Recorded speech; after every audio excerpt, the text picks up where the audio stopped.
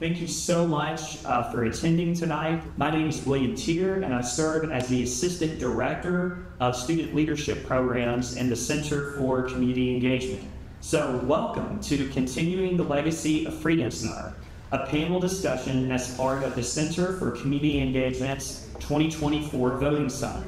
Honoring the 60th anniversary of Mississippi Freedom Summer, the 2024 Voting Summit seeks to educate, inspire, and inform the LOU community of Freedom Summer and important lessons learned today.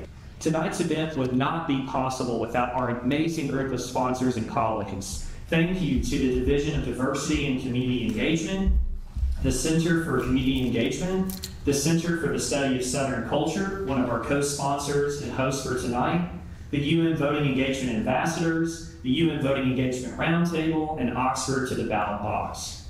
We are so thankful to have you all here tonight and welcome your presence at our additional Voting Summit events this week. Tonight, we take an introspective look to the past to better understand our present and how we can all learn about the important work and sacrifices made during Freedom Summer. Our panelists tonight include veterans from Freedom Summer, along with modern activists continuing the legacy and work today. Tonight's panelists include Ms. LaToisha Brown. Hey. LaToisha has a long history of commitment to the Freedom Project Network. Originally from the Mississippi Delta, LaToisha attended the Sunflower County Freedom Project as a middle school and high school student. After graduating, LaToisha studied sociology, specializing in criminal justice reform, equitable education, and Black studies, in which she earned a BA from the University of Southern Mississippi. Before becoming the executive director of the Freedom Project Network, she served as a teacher at Abramson Science Academy in New Orleans, where she taught global justice and designed a social studies curriculum partnered with the 1619 Project. Additionally, LaToisha is a spoken word artist, loves Beyonce, and spends her weekends listening to live bands. All right, LaToisha. Next, we have MacArthur Mac Cotton. Thank you, Mr. Cotton. Mac Cotton has said the Mississippi Civil Rights Movement has always been a part of his existence. His grandfather was murdered for teaching local people to read. While walking into a church service at the age of 15, Mac witnessed a white boss shooting a black sharecropper 6 times because the sharecropper decided to go to church instead of plowing that day. His body lay there in the field for hours because people were afraid to carry him away. Decades later, Mr. Cotton was still angered by what seemed like people's indifference that day. "Nobody really said or did anything," he said. "Things like that just happened all the time." Mac Cotton began working with the Student Nonviolent Coordinating Committee, SNCC, while a student at Tougaloo College, joining full-time SNCC activists and fellow Tougaloo students like Dory and Joyce Ladner, Jenny Travis, and Joan Trincourt. Together, they established a nonviolent action group on campus. Mr. Cotton was a freedom rider too, and was arrested and put on death row for 39 days for trying to buy a bus ticket on the white side of the bus station. In Jackson, Mississippi, he was also arrested for distributing civil rights leaflets without a permit. After joining SNCC's work in Greenwood, Cotton led 200 people to the county courthouse to register to vote, which got him arrested. Cotton and other SNCC organizers were sent to the notoriously brutal Mississippi State Penitentiary, best known as Parchman Prison, because of their work helping Greenwood's residents to register to vote. At Parchman, Cotton and his colleagues were forced to lie on cold steel beds. Cotton was even hung by his hands for 3 hours in his cell. Despite this physical abuse, Cotton remained steadfast. After the movement, MacArthur Cotton worked on the Algebra Project in the Mississippi Delta, advocating for quality public education for all students. He continues his human rights work as a board member of the Veterans of the Mississippi Civil Rights Movement, Incorporated. Next, we have Ms. Margaret Kidney.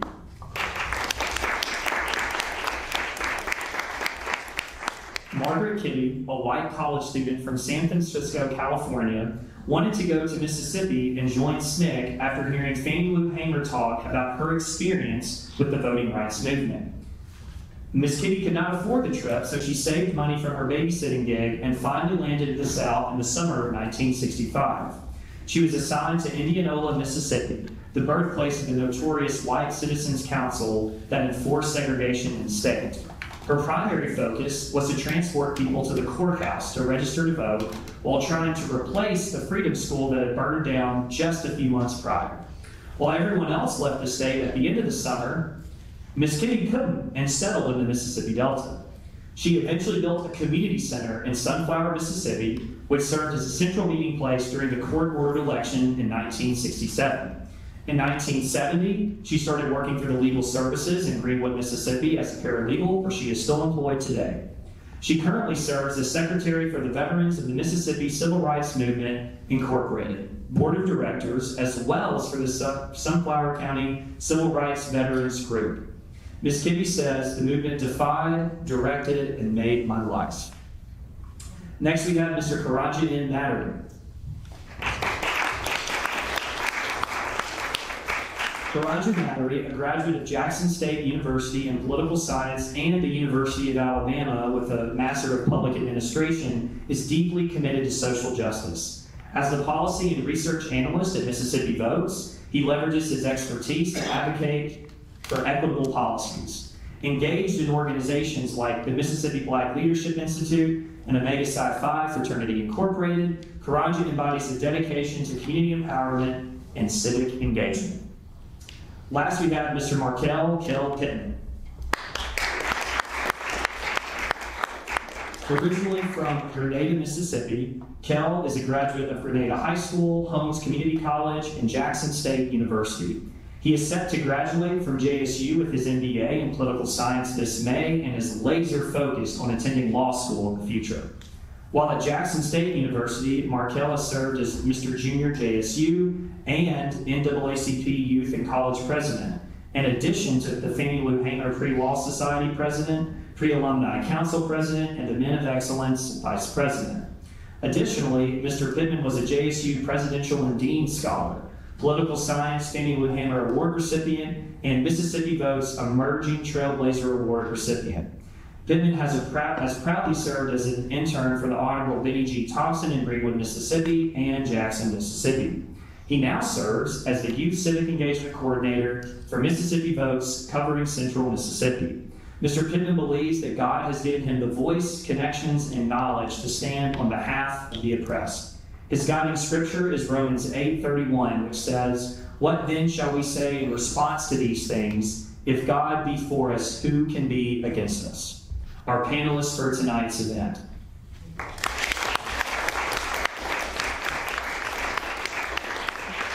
And lastly, we're so lucky and thankful to have Mr. W. Ralph Eubanks moderating tonight's discussion.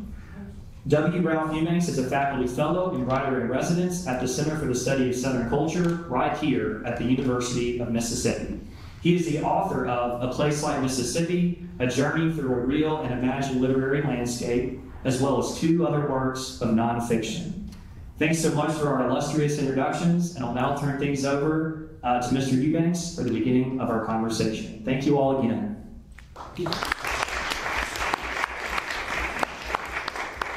I want to thank you all for being here tonight. I think this is going to be a really interesting discussion. I'm just going to say before we get started, I see the way this discussion is going to take place is we're going to be talking about 3 things here tonight. We're going to be talking about history, voting rights, and the legacy of Freedom Summer as it relates to education. I'll begin by asking questions of Mr. Cotton and Ms. Kibbe about their experiences in Freedom Summer. And then I'm going to move to kind of contemporary issues of voting rights with Ms. Mattery and Mr. Pittman. And then I'll move to Ms. Brown to talk about this linkage between the Sunflower County Freedom Project and the Freedom Schools that began in 1964, and then kind of have a little bit of a round-robin discussion about all of this. So I'm going to start with you, Mr. Cotton, if you don't mind. You mind, which I'll take. Okay, well, thank you. Well, I'm starting with you because I just visited the B.B. King Museum, and one of the things that B.B. always said is, Well, you know, I've been around and I've seen some things. And you have been around and you have seen some things, including kind of some of the things that were mentioned in your introduction. By the summer of 1964, you had already participated in some pivotal moments in the Black freedom struggle, including your work with the Freedom Rides. How did what you witnessed while growing up and what you witnessed kind of in your participation with the Freedom Rides, how did that influence the shape of your activism, the things that you did as an activist? Well, I guess at first I must say that I don't think the Freedom Ride made me. I think we made the Freedom Rides much the same as we talked about the Summer Project. That we call the Summer Project. I noticed the media called it Freedom Summer. And that was our third Summer Project. Yeah. So we had been building up to that. It wasn't something that came out of the air, you know, out of New York or something that sounded like the hell. It was something that we had worked on and strategized for 3 years. And the reason for the Summer Project, as we called it, was for protection for the people, because they were murdering our people like nothing, and nothing was being done about it. And we knew that if we could integrate ourselves with some of the middle class people out across the country who had voting rights and citizenship rights, that we probably would be protected, and we were. Yeah, well, I'm glad that you made that clarification about, you know, Freedom Summer and the Mississippi Freedom Project, because the idea of Freedom Summer is really a media creation. So I guess maybe kind of what do you see as this difference between what you experienced and kind of what maybe the media package for the public to see? I don't know if I can quite answer that correctly or not, but I guess just to try to put some light on the subject. You know, our freedom struggles didn't start in the 60s. I know it didn't. But it seems that that's the way the media has made it look, that just somehow or another, out of nowhere, the freedom struggle started. But I'm a product of a grandfather who was enslaved and were able to somehow or another carve out a living and a pretty good living for his family. And then my parents, both who were registered voters for all of their lives, all of their voting age. Well, not my mother, because she couldn't vote at first, but when as soon as the really could vote, she voted. And those things were a part of me. And it was just a matter of continuing that, not just myself. There was many of us who had already been given the charge to make sure that we did all we could for the liberation of our people. And I guess that's why a lot of people didn't understand the Freedom Democratic Party when they offered us 1 seat, 2 seats. That wasn't about freedom, that was about something else.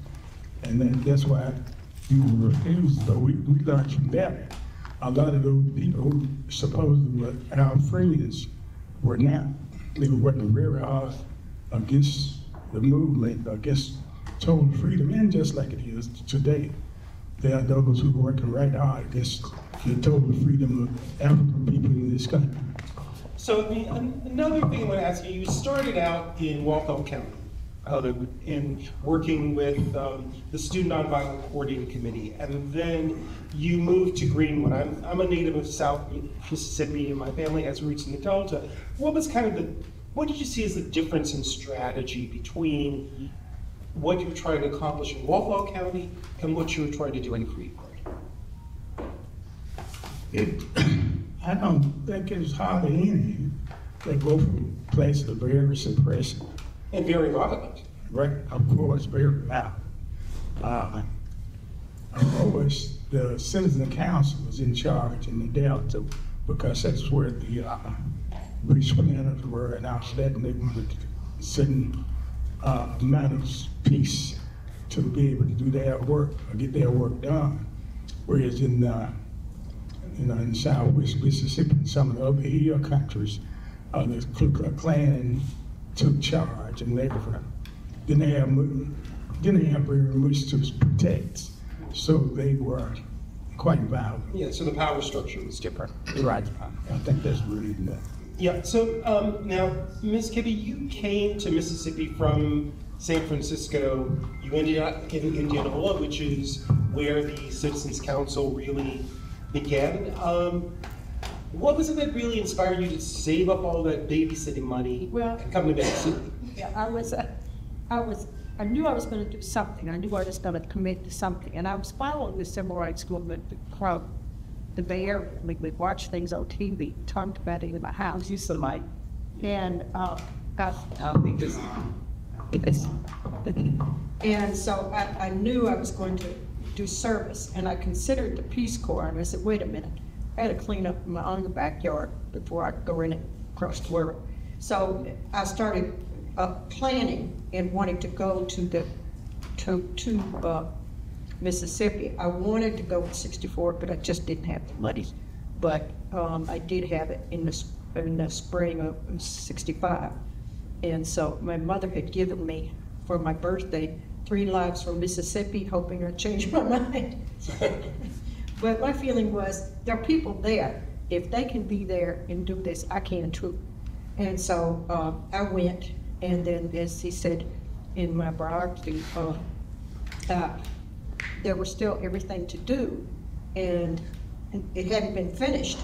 And I was working with a really good project director, very unselfish, hardworking, not working for himself, really working, trying to accomplish the goals of the movement, which our emphasis was voter registration. And that's a great deal of what we did.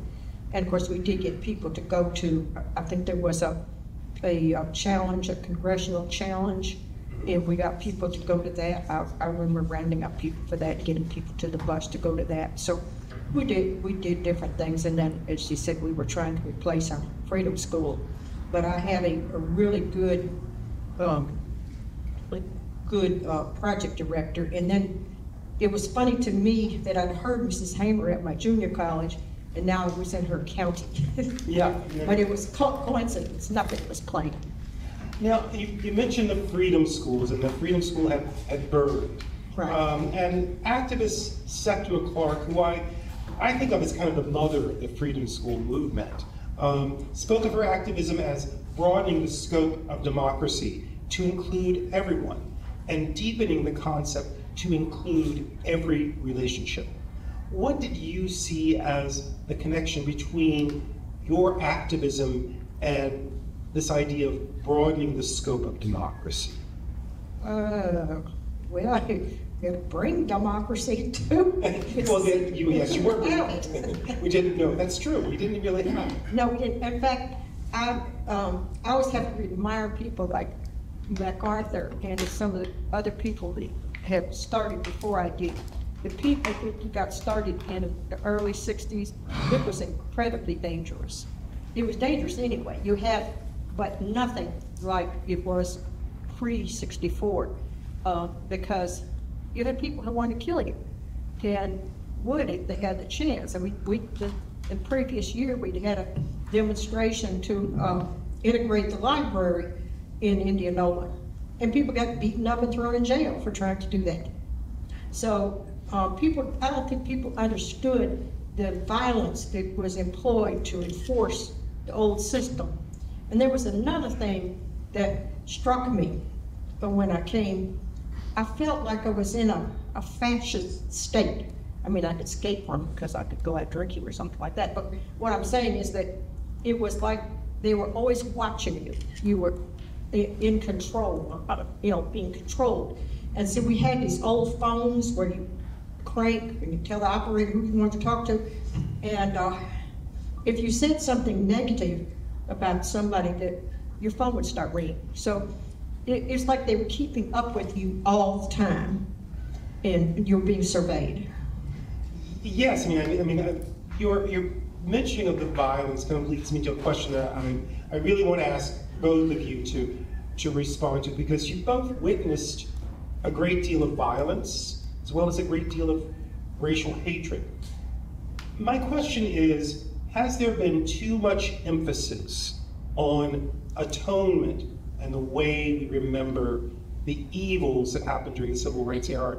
And can there be real atonement if no one actually acknowledges wrongdoing? I'm not, maybe he can answer. My own feeling is now, because it was so long ago, everybody is, well, I wasn't like that, and I didn't. I think maybe it's that distancing from it that maybe is keeping us from maybe engaging with that, the level of atonement that needs to happen. Do you think that that's maybe what it is? It's a question I often ask, have my students begin to think about. We discuss the movement and we begin to think about the movement and how it exists in American memory today.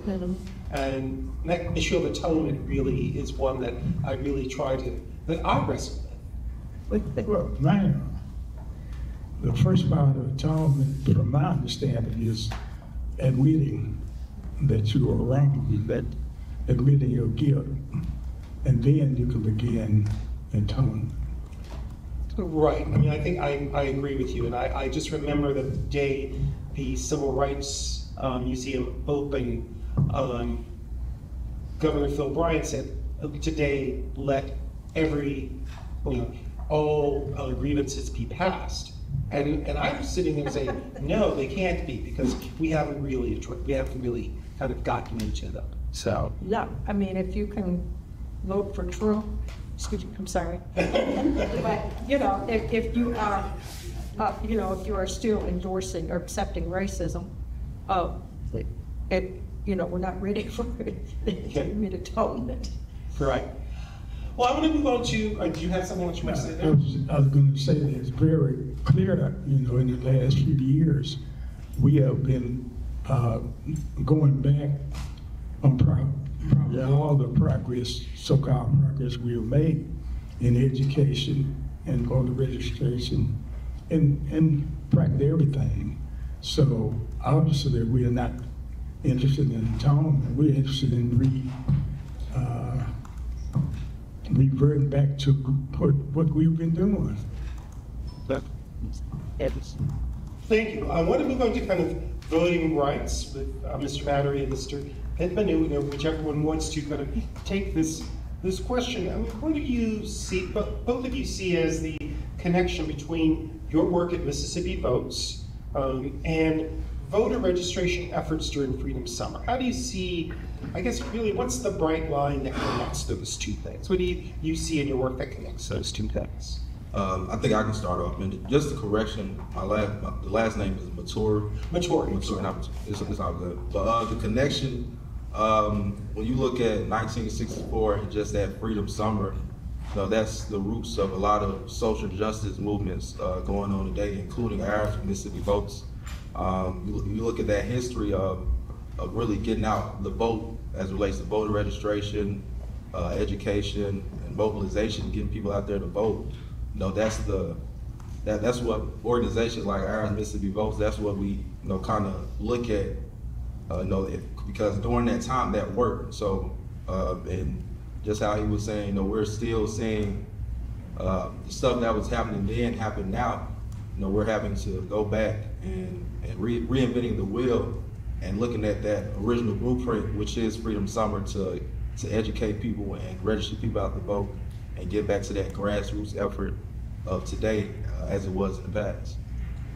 Now, my next question is thinking about, Mr. Cotton and Ms. Kibbe, who both were doing voting registration before the Voting Rights Act was actually enacted. And you, Mr. Tory, and Mr. Pittman are doing work after voting rights activism after the Shelby v. Holder decision that really struck down pieces of the Voting Rights Act. How do you see the Shelby v. Holder decision shaping the work of Mississippi Votes? Mr. Pittman? Yeah, so I would like to say that it just makes us want to go even harder in our line of work. And when I say that, I'm saying that when we go to these different campuses, with me being the youth civic engagement coordinator, I deal with a lot of high school students and a lot of college students. And those problems that Mr. Matori was talking about, they're very relevant till this day. And how legislation is changing on the daily and how it's confusing our students. We have to be persistent in our line of work. Even when a lot of people have given us no's when we try to go and do voter registration, simply because they think we might be a part of this party or that party. But it makes us want to just go even harder in our line of work and really strive to actually do what we do.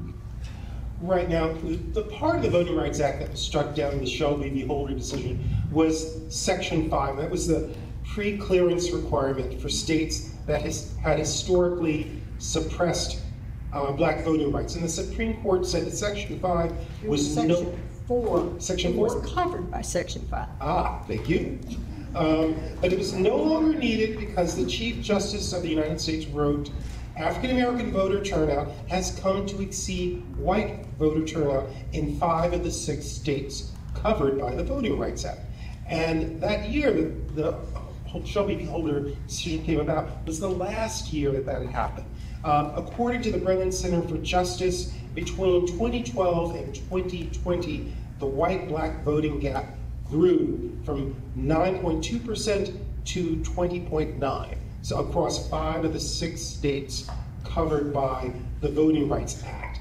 What are you doing at Mississippi Votes to try to close that gap that has come about as a result of the Shelby v. Holder decision? One thing with me, when trying to understand legislation like Shelby v. Holder, it's just history repeating itself. When you look at Jim Crow and just that whole era of black people not being able to vote, it's the same thing going on now. So with what we're doing, we research, we see what the issues are, we talk to people in the community, real grassroots efforts to see what are the issues that's going on in our communities. And when you look at that, you try to advocate, you try to educate as many people, especially young people, to understand what's going on.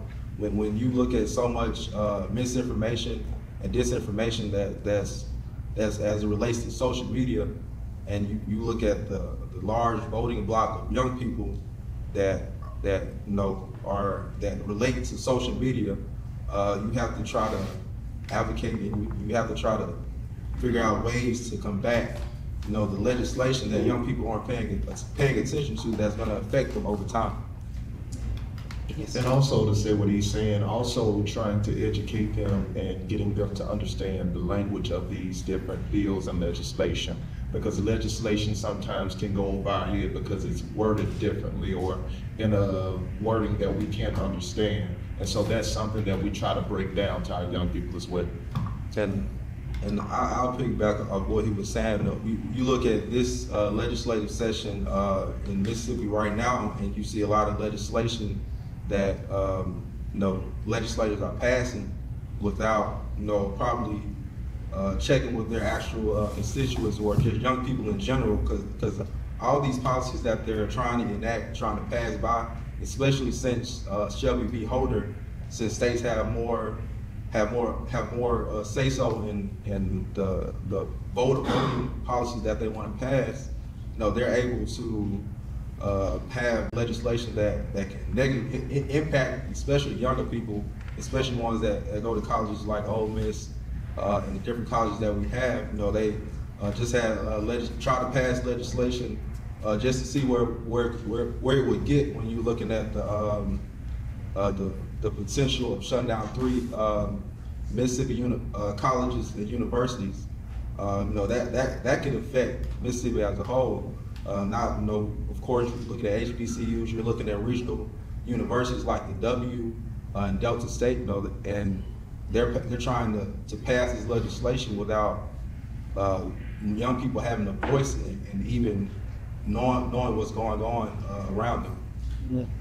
Well, thank you. Now, I mentioned Governor Bryant's note at the Civil Rights Museum, when you're saying today let all grievances be passed. And I think that kind of represents the way much of Mississippi's political establishment would say that there's no real need for voting rights advocacy in the post-civil rights era. So if those people were in this room right now, because you're kind of preaching to the choir here, but if those people were in this room, what would you say to them? And what would you say, why would we still need organizations like Mississippi Votes in the 21st century? For one, I would say because we make sure that we have equality for everyone. And if they were in this room, I would say step in the shoes of the people that had to walk the other walk, to see, how they had to persevere to get where we are right now. So what we do is that we do election protection. We make sure that whether it's felons, if they want their rights to vote, we make sure that they have their rights to vote, because a vote is for everyone, not just for someone that hasn't gotten in trouble or just have this perfect way of life, but it's for everyone. And we want to ensure that everyone is educated about voting, that everyone understands legislation, and that's why we are a relevant organization in Mississippi, and that's why we're continuing to thrive. Mr. Toy? I wouldn't necessarily, if you said if they were coming in the room, I wouldn't necessarily say anything to them. I'd probably just hop in the car and go to one of our target areas where voter suppression is well, and just show them like this is what happened, because what we're getting is state policy leaders. They're saying one thing, but when you go into the community and you see a whole other thing happening, when you look at when they talk about voter ID, they say one thing, but you go out in the community, it's a suppressing issue. When you talk about ballot harvesting, as it relates to helping people with disabilities or people who have an issue trying to get out to vote for whatever reason, they say this, but it's a whole nother reason when you go out into the community. So I'll just take them to the actual communities where where people are being suppressed, where we have real life communities in Mississippi that are marginalized and places where there aren't enough ballots. Yeah, exactly. That just happened. Thank you. So I'm going to move to you, Ms. Brown. So I've long been a fan of the Sunflower County Freedom Project. I think particularly the way that it keeps the history and the spirit of the movement alive, and the students who choose to be a part of it. Could you tell the audience about the scope of the work of the Freedom Project and how you see its connection to the legacy of Freedom Center? Okay. Well, first, I think that, Mr. Potts brought up something that was true, where it's like the movement didn't start in Freedom Summer, although the media really took to Freedom Summer. I think the movement actually started in the 1800s, where we had laws mandating free and enslaved Black people, preventing them from reading and writing. But what happened as a form of resistance to free and enslaved Black people said, we're going to form literary societies. And we're going to keep this in secret, but we're still going to make sure that we are learning how to read and write, and we're still going to make sure that we are teaching each other through love, education,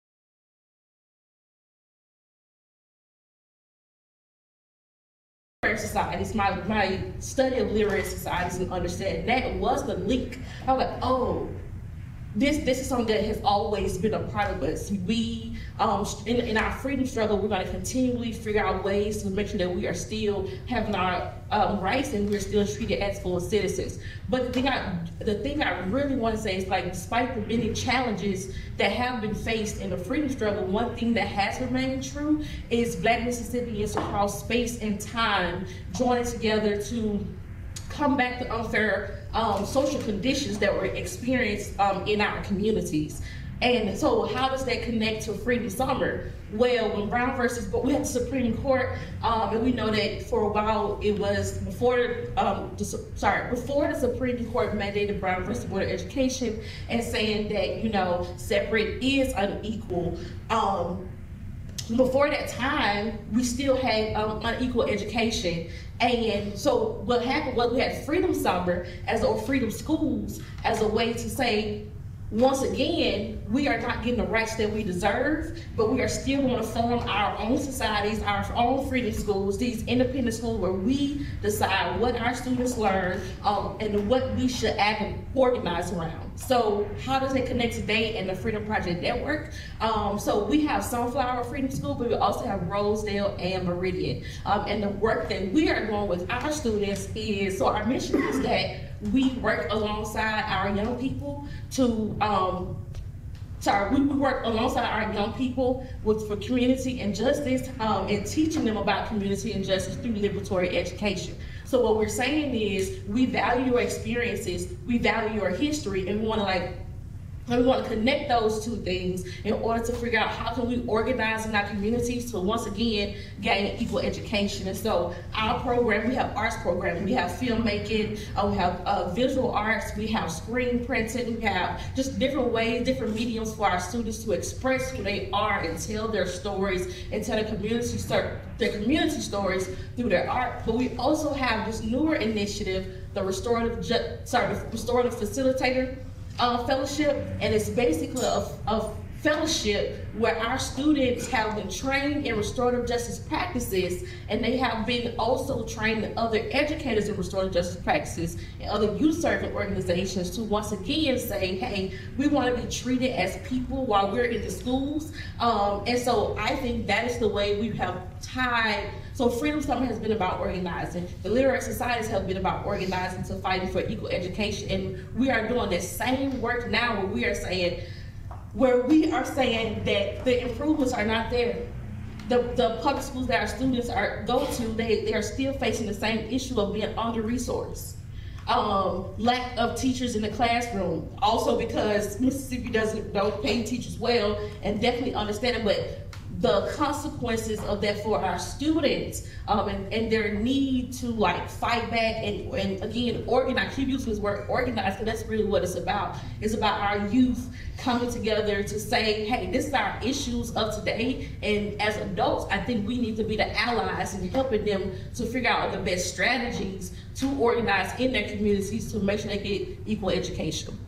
I think that's really great and admirable, and I think one of the things, when I think about the freedom schools that came up in the summer of 1964, I think for a lot of Black Mississippians, that was the first time they were really encouraged to act politically, but also to act on their creative impulses.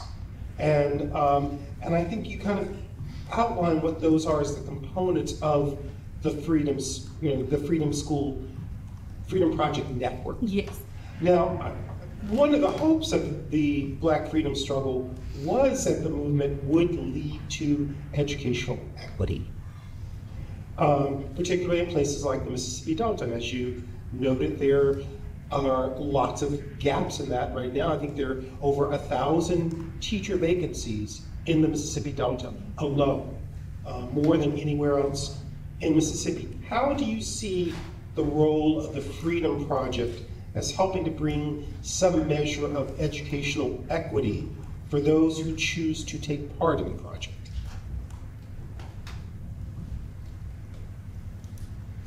I go back to young people, and the young people deciding what education should even look like for them in our contemporary society. I think that in terms of like equal education, as far as like what the Freedom Project role, I think our role is once again to upskill our youth to be able to advocate for themselves and also provide resources to them where they can matriculate out of high school and into college, and then return back into their communities if they choose to, in order to upskill the next youth. So for example, we have an alumni college success program where our alumni who graduate from one of our sites, they go to college and they are into this program where we are providing still ongoing support while they're in college, all the way up into graduation. But I think that like, how do we solve the issue of unequal education? Like, it is so compounded because it's not just the education itself, it's also like the way that the criminal justice system rolls into that. So it's like, one, students in classrooms don't always have teachers, don't always have textbooks. Most of the times they are learning from the computer. That's one thing. They're not always taught about themselves in their curriculum. So, like Black history isn't, or any history of folks of color really is not taught in the classroom, in the curriculum. And then there's this other beast of criminalizing these Black and brown youth while they're in school. So there's two fights. It's one, like, we need to be educated well, and we also need to not be treated like criminals. So it's some facts that I'm sure that we all know is that we know that Black and brown students are disproportionately suspended and expelled from schools. How does it show up in our schools in the Delta? Well, a kid can be suspended for not having a shirt tucked in properly, or or for disrespecting a teacher in a way that, like, disrespect is also subjective. But if a teacher say a student disrespected them, a student can get suspended for that. It also shows up where students with disabilities are not being provided their accommodations, or there are no intervention plans in place at all in order to provide the resources for those students. Like, it's how to solve an equal education in school is to me is such a beast. There's like so many things that goes into it, like you're trying to tackle every part that exists in order to provide equal education to you. So what you're saying with educational equity is a nice little catchphrase, but that has lots of tendrils out in it that you have to kind of rein in to even achieve that. Yes. I mean, this is a question for you first, but I'd like to kind of put this to all of you. I mean, is this idea of educational equity, is that the biggest missing piece of the civil rights struggle that we've worked on it, and I can say this because I'm familiar with your microphone, the Sunflower County Freedoms Project. We've had dealings with them and been to their site before, and I know some of the families, the children from Sunflower. I know those families. Those kids were not going to go to college, but they went to that project, and they did go to college. And I think a lot of it is reading, a lot of reading. And then another thing they were allowed to do is be creative, like do things themselves, write things themselves, put on plays. And so they were educating themselves, or being educated, and they were allowed to be creative, which in regular public school, a lot of times you don't do that. You don't do your own independent writing. You don't create things yourself. So you recite something that somebody gave you to recite. And so I think I personally know that the Sunflower County Freedom School Project was an outstanding project and really fulfilled a good role in Sunflower County. And I'll say one thing about education. It is true that we have a lot of lacks. Also, I think it's true, Mississippi has more prisoners per capita of any other state. And I have heard, I'm not an expert on this, but I believe it's true, that they can plan prisons based on third grade reading scores. Yes, and if you look at, I think it's Raj Chetty's Opportunity Atlas, you can begin to see how some of that really shapes out census tract versus census tract around the country. but you see that especially in the Delta, because I think in Sunflower County, the incarceration rate is close to 5% of the population. And well, even though I left legal services in 2010, I think, somewhere around there. But I've been in law. I work in a law office now as a sort of an independent contractor. But anyway, I've been in law, but legal stuff, ever since I've been in Mississippi. And so I can, it's nothing new to watch disparities. You work in a law firm and somebody's got a few bucks and they get out stuff. And I had a client who went to prison for conspiracy. And I know he did not have the ability to conspire to do anything. A lawyer could have gotten him out. Well, I mean, these next couple of questions are for everyone. Now, thinking about, Freedom Summer, working toward racial justice, it's not just the moral thing to do, but it's also crucial to our democracy. I think that was the point of Freedom Summer, trying to get the country to see that racial justice was kind of a piece of democracy. What do you all see as the essential parts of the continuing the work of Freedom Summer in the 21st century, particularly when the language of the civil rights era is used by those who are dismantling the work of the Black Freedom Struggle? Call them out every time. I mean, we do have that quite a bit where that language, particularly the idea of colorblindness, is used as a way to thinking that we don't really need to kind of work for racial justice.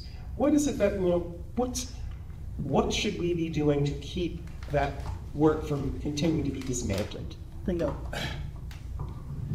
we were talking about the lack of education among blacks, for the last, 20 or so years, it occurred to me that we have a very serious problem of not educating whites. The only thing we learn about important white people are generals and, however, maybe a free presidents or something. Who knows anything about the labor movement? Who knows anything about just other regular health struggles of important white people who worked hard to make sure that the health was available to the people? They don't know nothing about that. They don't teach that either. So if we were taught better about real things and not about a bunch of generals who slaughtered a lot of people, we'll probably be a better people. Come on. Yes. I would say we need to strategize. I think that as much as, people who are working against us are strategizing, we need to be doing the same. And we need to be rebuilding grassroots movements that we also saw in the 60s in order to combat these issues. I think that we need, one of the reasons why we are a network instead of individual sites is because we decided we need to pull our resources together and also listen for the similarities of the experiences that are happening across communities. So the issues that our students face in school in Rosedale or Sunflower is very much similar to the issues that our students are facing in Meridian. But how can we get our young people together, and how can we use the adult allies for our young people in order to strategize and again fight against all of these, you call like the people who are dismantling the progress. But I think the dismantling is going to always happen. It's going to always. I feel like there's going to be something that there are going to be people who are always working against us. So I feel like we have to continually figure out and evolve how can we continue the progress that we've made thus far. Yeah, I mean, we've had 60 years of a backlash. Anyone else comment about that? Well, about kind of the what should we be doing to keep from the gains of the freedom struggle from being dismantled? I would also say being organized. She said strategize, and I would say organization as well. Like now, seeing the young people now, we're not organized. And that's part of the reason. We have different strategies, but we don't have organization. And that's part of the key of us missing out on what we need, because we can all have strategy, but we have to move together in that strategy. So I believe that organization also was a key factor in that.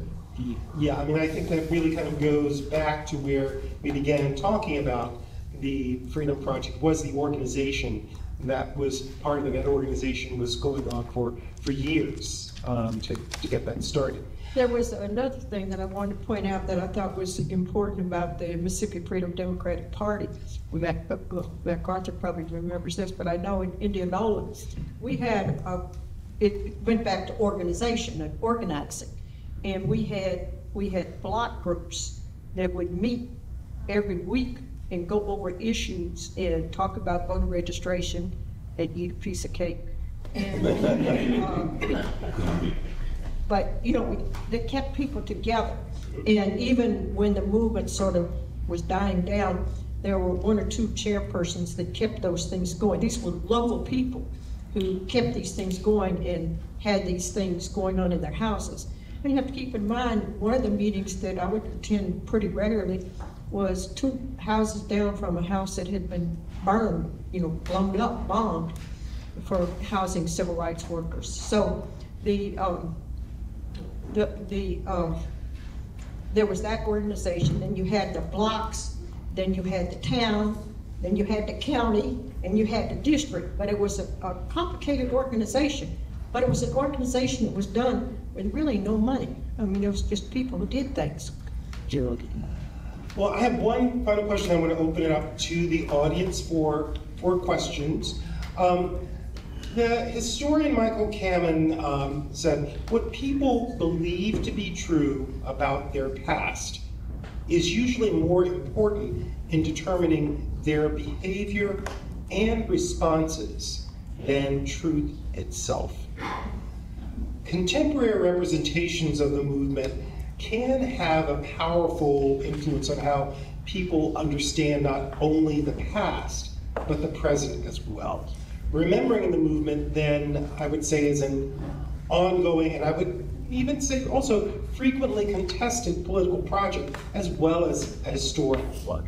So how do each of you see your work to keep both the political and the historical project of the civil rights movement alive? So it's even those two things.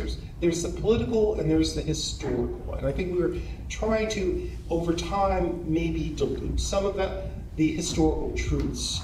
What do you see as kind of how you're keeping the political and historical project of the civil rights movement alive? Education, but yeah.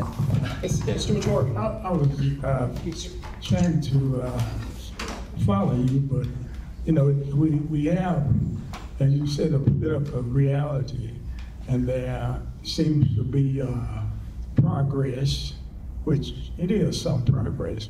Also, we have other realities, retrogress, you know, and very serious at this point. But I thought about something about how we have been treated as citizens, are supposed to be citizens, since we're supposed to be citizens, for our rights to be protected.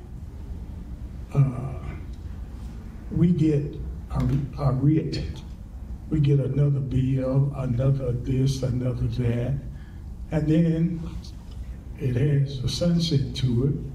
So, okay, you have your voting rights for 10 years, you're gonna have to come back in 10 years and get it renewed and all that.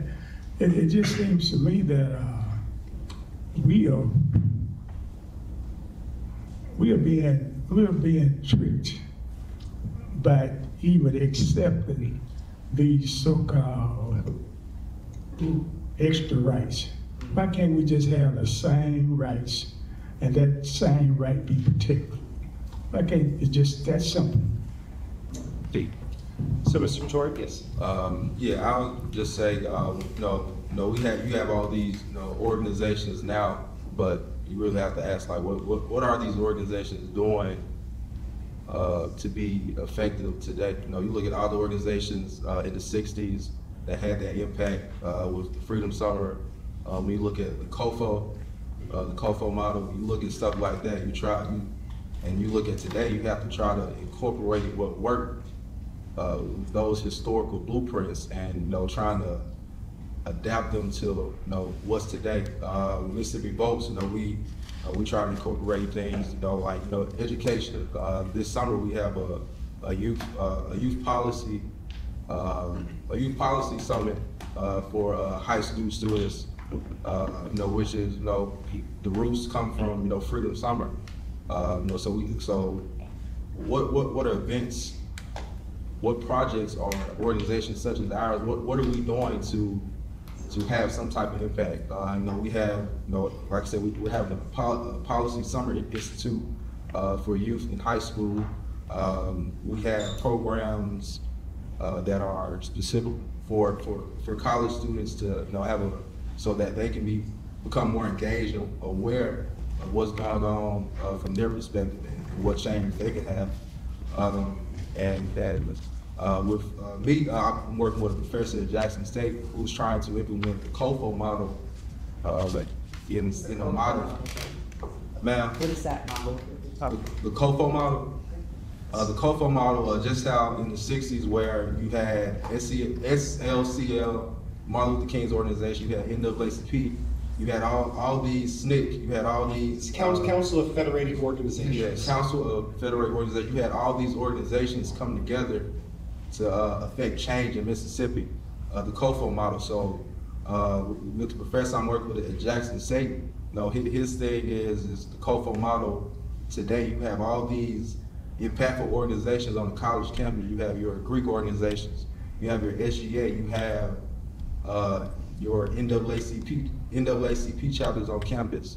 You know, what can we do today, and how can it look so where we can impact change and have our voices heard and help those who in our communities who don't have their voices heard, how can we help them have their voices heard?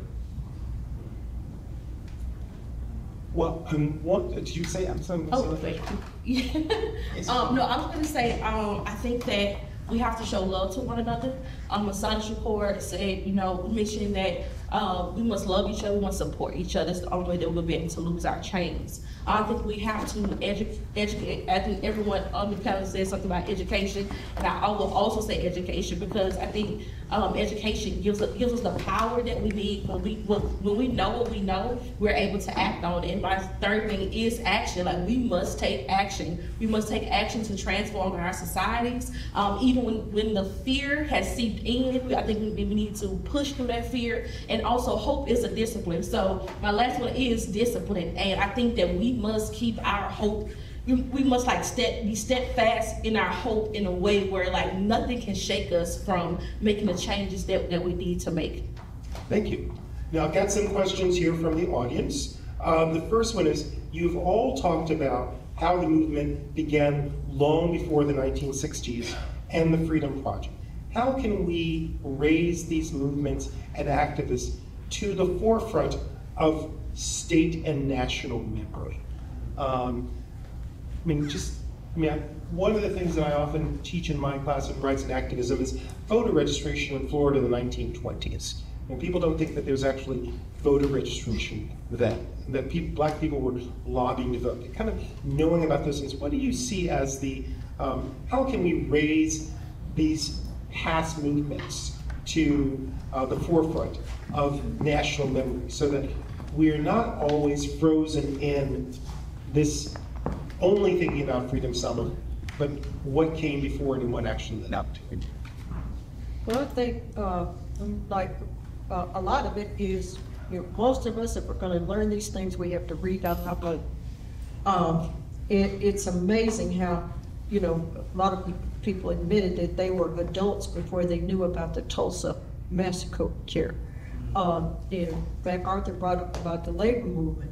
All of us, we get weekends, we get benefits, we get all of that.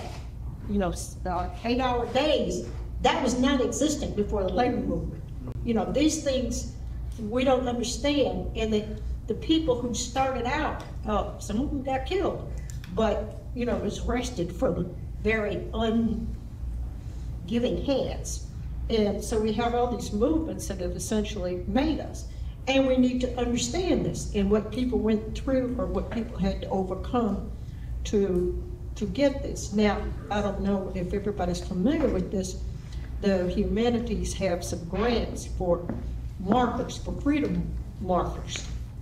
And so if you have a freedom marker, somebody you want to commemorate, you can apply and you can get a free marker. No, it's not. We're about to get one here for Fulton Chapel protest. Okay, good. And we've got one coming up. We've got two actually coming up in Indianola, and one is for Dr. Clinton Battle, and the other one is for our Freedom House that we used for our office after the school was burned. That's where I worked. But the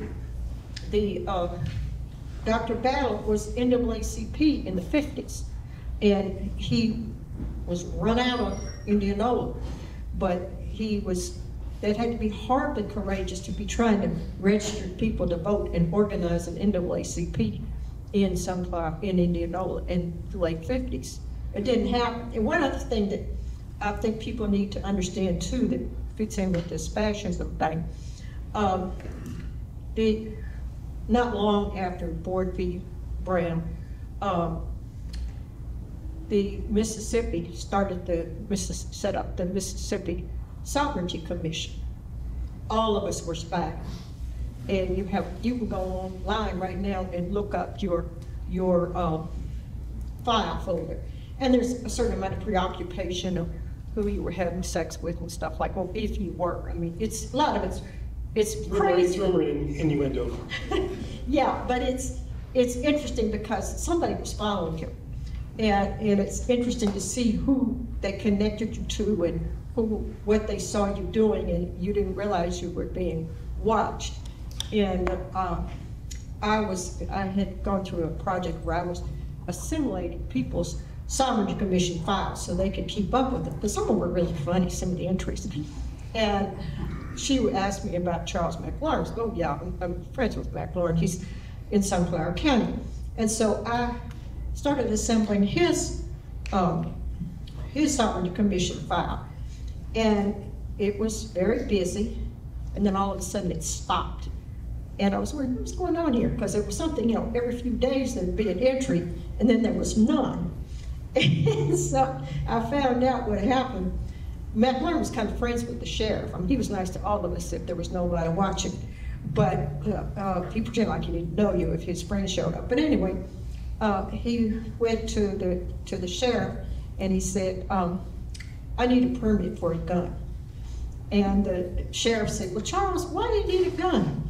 You don't need a gun. He said, yeah, I need a gun. There's somebody following me. And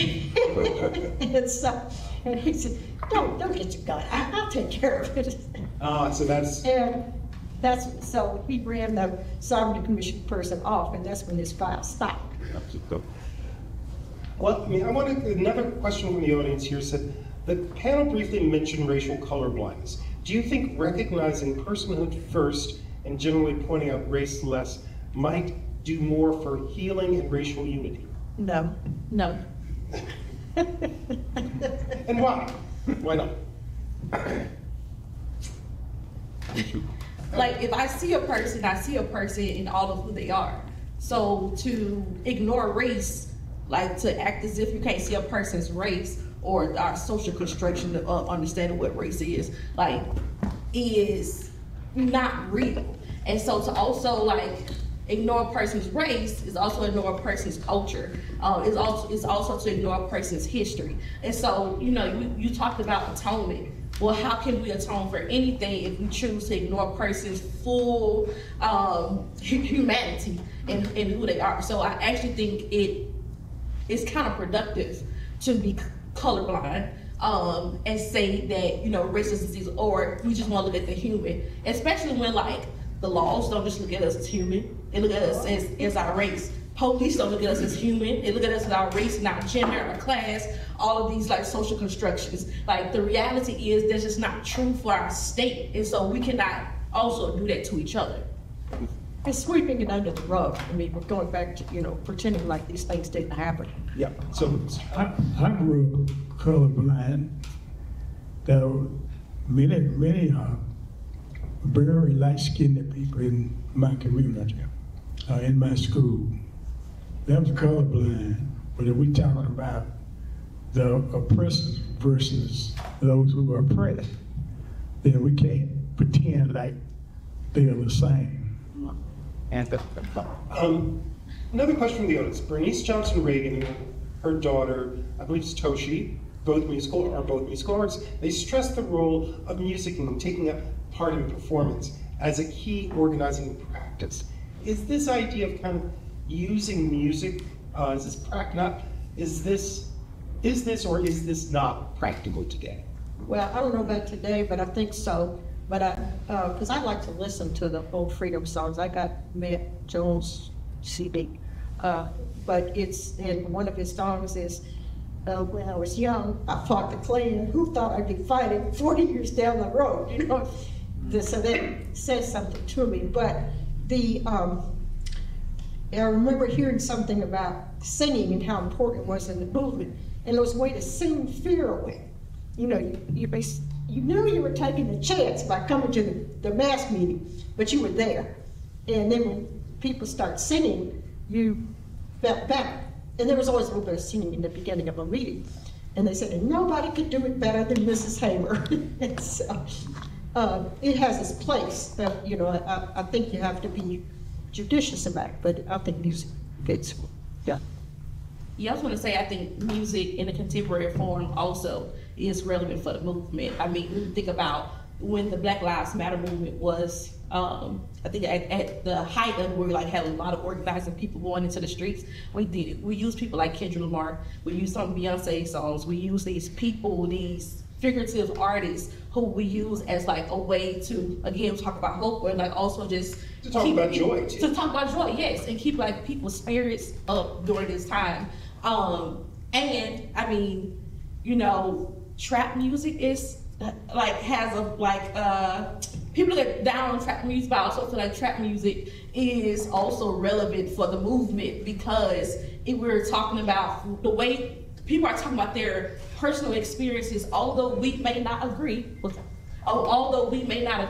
their narrative and their stories being told in a way that may make us look down upon them is still important for them to tell. It also is important I think it's important for the movement. It's almost like kind of coded messages in the blues being things of protest. Yes. Mm-hmm. Yes. Also, just looking at today, the music, that's another thing a lot of organizations like ourselves have to implement. Like we have an arts and activism fellowship going on. We got about 8 or 9 people that's in the arts, pictures, visual arts, producers, music, because there is music where people, a genre of music where people they're addressing issues, political issues, they're addressing social and economic issues. There is music out there that addresses issues that are happening today. And when you look in the past, it's just the same thing.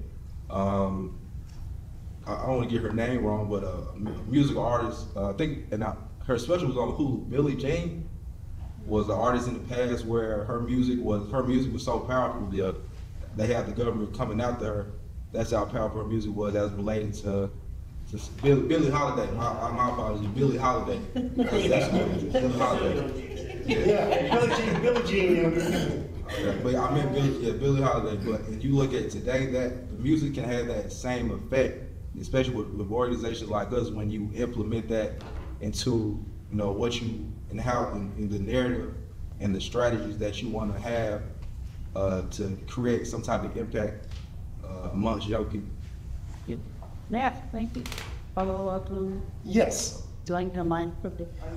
You want to come up and you want to come up and because we got a mic here and rather than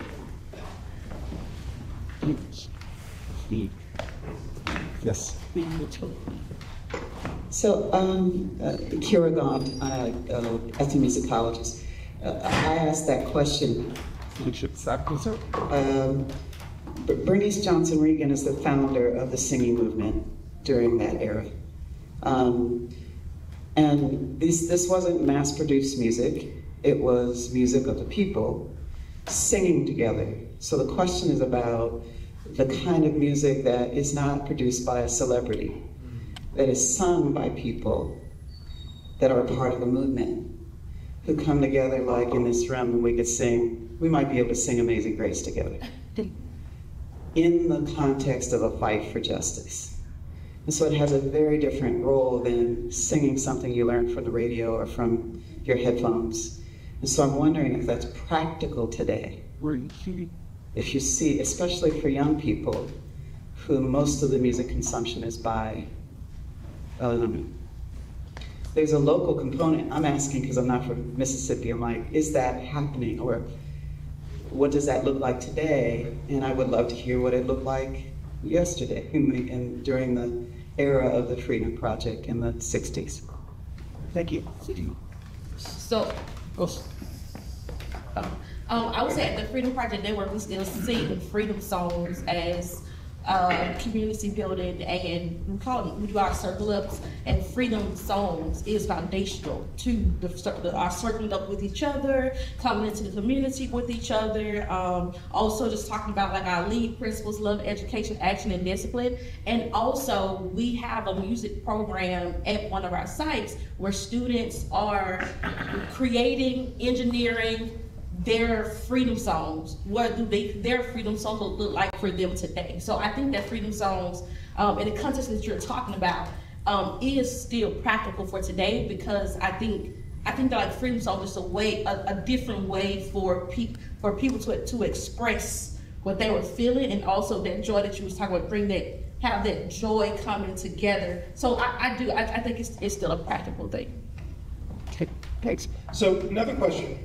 As education equity is seen as a multifaceted problem, what, in your opinion, this may be from you, Latoya, your opinion, is the most important part that needs to be recognized and dismantled sooner rather than later in order to address educational gaps in the South? What are the components that, you were talking about, the kind of the hydra-headed monster of what makes up education equity? What is it that perhaps should be kind of dismantled sooner rather than later to address those things? Money. Follow the money. Yes, I would agree with you. Money, then just work on the rest of it. Yes. Yeah, I would also looking at it from a policy standpoint when it comes to education equity, and just tracking some of the legislation this session at the state capitol. If you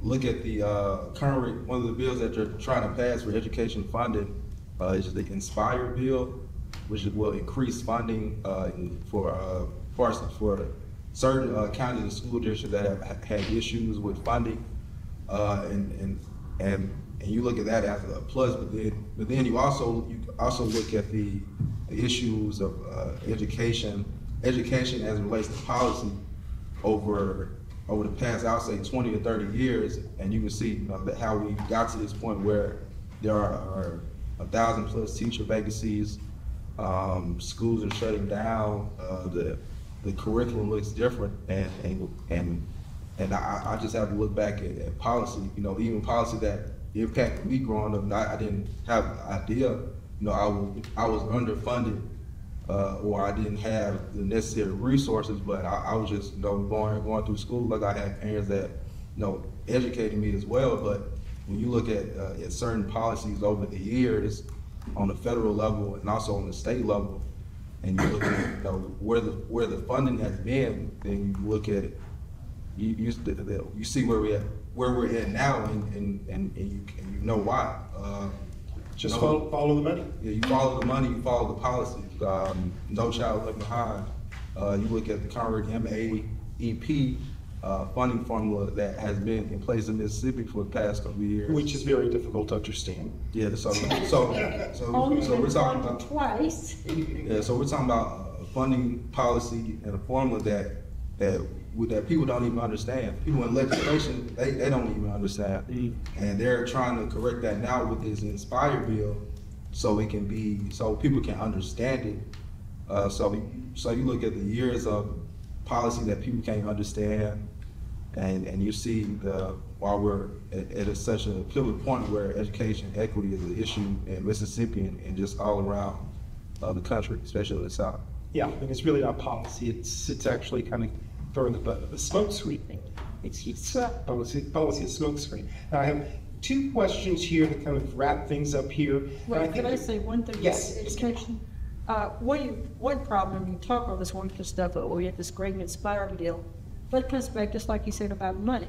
If you're talking about cutting taxes, which doesn't benefit most people. Or eliminating the income tax entirely. Right. So you're going to eliminate taxes or cut taxes. Well, something's got to come from somewhere. Who's going to pay? Yeah. How are they going to pay? And so, you know, they say things that sound good. You didn't fund the other one. What makes you think you're going to fund this one? And you finally got your teachers up to not where they should be, but not as far back as they were. But, you know, a starting teacher cannot make it in Mississippi. Done. Now, and these two questions are really, I think, kind of related, but I'm going to see if I can combine them. You know, the first is how much hope do you have that future generations will confront and defeat the issues you all work on? And the other is kind of, can you imagine events in the future that have the ambition and success of the Mississippi Freedom Project? I guess really kind of, and so I think these are both kind of looking toward the future, and it's maybe a good place for us to stop it. Kind of, what is it, kind of looking at Freedom Summer, what is it that you would want to see kind of go from Freedom Summer out into the future and for people in this room who are young, who are thinking about work and activism, what is it, you know, what kind of future should they be thinking about? Is that a question? But it's like, can you imagine a future where these events kind of continue to inspire and keep going and well beyond us? Well, Latoya? I would say that we must imagine that future.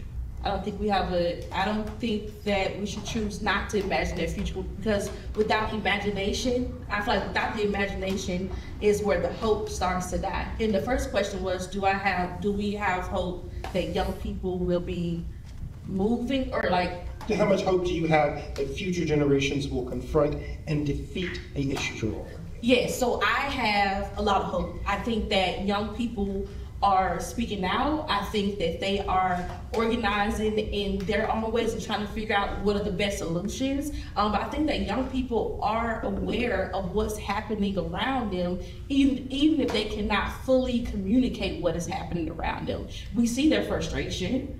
We see, and not only do we see their frustration at our sites, we hear their frustrations when they're coming to us and they're saying, I feel like this isn't okay, but I don't know what to do with it. I don't know exactly how to go about finding the solutions for it. What can I do? Or what can we do? So that means that young people are saying that they are also not okay with the way our society is set up currently. So, and I think that young people, I don't think that I would see the advancement in my lifetime, but I do want to lay the groundwork as people for me have laid the groundwork, so that young people can come after all of us who are organizing can continue to do the same thing. So I think it's like layers, and we're building up to that imagined world that we want to see.